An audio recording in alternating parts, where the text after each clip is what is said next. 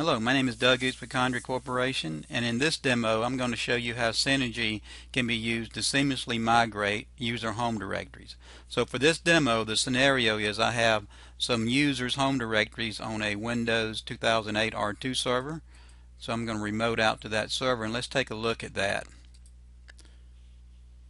So on this server there's a Greenville share, and under there's Greenville users, and this is where all the home directories are located. Notice that each home directory, and we've got some files in there. Notice the different metadata on these files. For the dates, I have some, for example, going back to 2006, so we want to be sure to maintain this during the migration. We want to maintain ownership as well as permissions once we migrate. Now, we're actually going to be migrating to a Windows 2012 R2 server. And so what I have set up is on this server there's a Greenville users share, and notice that the home folder area is empty.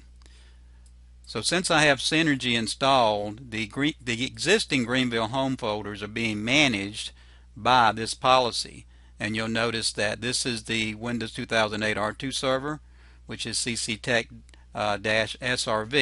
So these users home directories are currently being managed by this policy. So the first thing I want to do is let's do a consistency check using Senergy, and we'll take a look at the current settings. So when I run this and expand it, what we're going to see is these home directories are all being managed by Senergy. We've got our rights based on the policy, our quota settings, and the DS path setting represents the home directory attribute in Active Directory. And you'll notice that each one of these are set to the Windows 2008 R2 server. So what I'm going to do is let's take a look at the policy. So for the Greenville employees, this policy is associated with the Greenville employees container, and then the path is set to Greenville users. So to do the migration, what I'm going to do is remove this path and simply change it to point to the new location where I want to migrate the home folders. So that's going to be under the Greenville users home share location. Go ahead and apply that. Now let's switch back over to our storage management, and this time my user action is going to be to perform an enforce policy path. So what this is going to do is going to notice that the policy path is changed, and it's going to kick off the migration of the home folders. Now if you have a lot of data, you can actually do pre-staging of that data for the migration and then come back and make another run if you have users with an excessive amount of data in their home directories.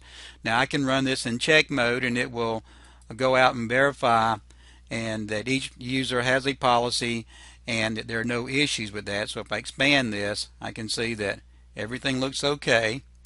So I'm going to go ahead and take check mode off, and let's go ahead and start the migration. So it's going to move the data based on the new policy path. So I'll just minimize this, and let's take a look at the events that have been queued up for Senergy. So you can see that it's copying the data and it's queuing each one of these up.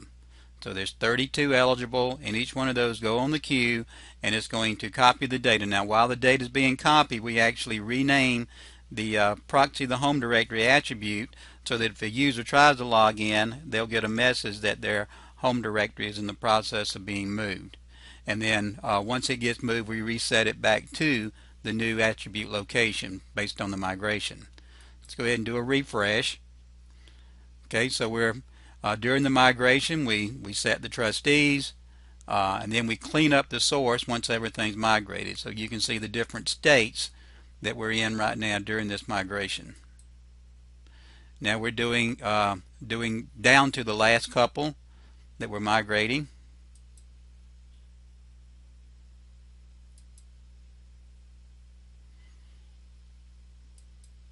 Okay, now that we're completed with the migration, let's go out and look on the Windows 2008 R2 server. And under Greenville, you'll notice here are the home directories. Notice that we've maintained the metadata, okay, and we've also maintained ownership. So if I take a look at this, the properties here on security, we'll see that Andy is inheriting rights for the home directory. But you'll also notice that we've retained that ownership as well for all of the files for all the users. Okay, now that's the case for all the users that were migrated.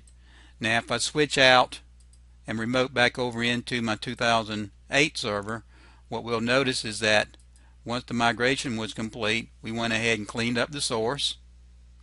And now let's go in and do another consistency check on these users. So I'll do a consistency check, and once this completes, I'll go ahead and expand this. Notice that the home directory has now been migrated to Windows 2012 R2, and if I go ahead and look at the statistics on this, I've got all my rights consistent, my quotas consistent based on the policy, and you can see 100% of the users of these 33 that I migrated have now been moved to Greenville.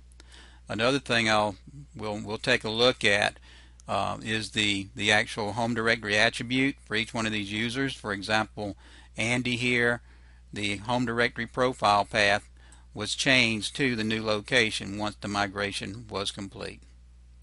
So this is an example of how you can leverage Senergy to migrate users' home directory seamlessly from one operating system, in this example, during the migration to Windows 2012 R2.